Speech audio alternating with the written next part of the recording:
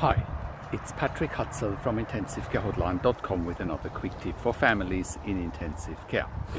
Today's tip is about when your loved one is in an ICU delirium or in an ICU psychosis and how to manage that. So let's look at this, how patients do end up with ICU psychosis or ICU delirium, and then let's look at how that can be improved or even be resolved. So currently we are working with a client who's had their dad in ICU for about 47 days, initially with a breathing tube on a ventilator in an induced coma because of COVID pneumonia.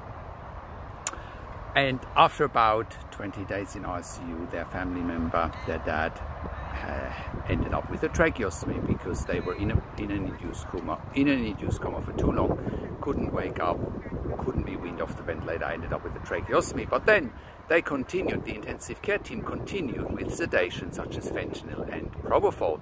And one of the main reasons you want to do a tracheostomy is so that you can stop sedation, wean it all off, wake people up, wake patients up, get them into a natural day and night rhythm, get them to some sort of quote-unquote normality, get them to interact with people, wake them up, assess their neurology, assess their brain activity, their brain function, get them started on physical therapy, get them to mobilize, and wean them off the ventilator, because often you can only wean off the ventilator if patients are awake and out of the induced coma and compos mentis. Now, that is not the case in this situation where the ICU team continues with propofol and fentanyl and keeps sedating our client's father, and that seems to be inappropriate with all the clinical information that we have.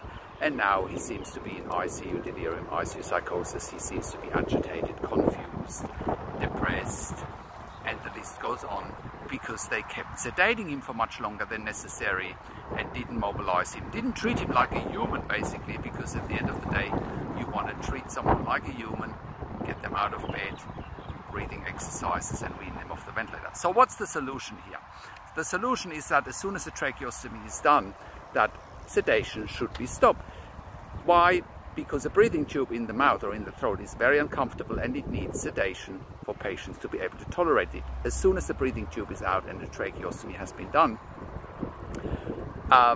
sedation can be stopped, because most patients report there is no pain with the tracheostomy. So why would you sedate those people in the first place? So now we've got this dilemma here that the patient is agitated every time they stop propofol and fentanyl.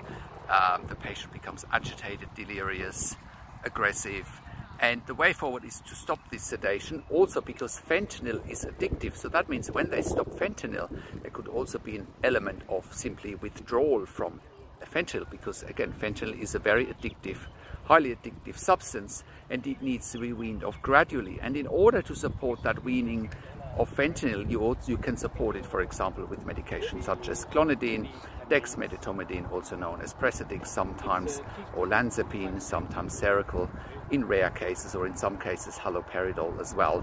But more importantly, get patients back into a day and night rhythm, get them out of bed, start physical therapy, start talking to them, explain to them what's happened and what the next steps are to get them out of it.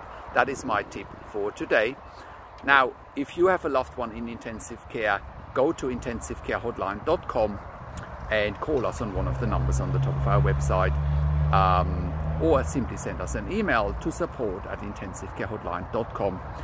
Like this video, subscribe to my YouTube channel for updates for families in intensive care, and click the notification bell and comment below what you want to see next. This is Patrick Hutzel from intensivecarehotline.com, and I'll talk to you in a few days.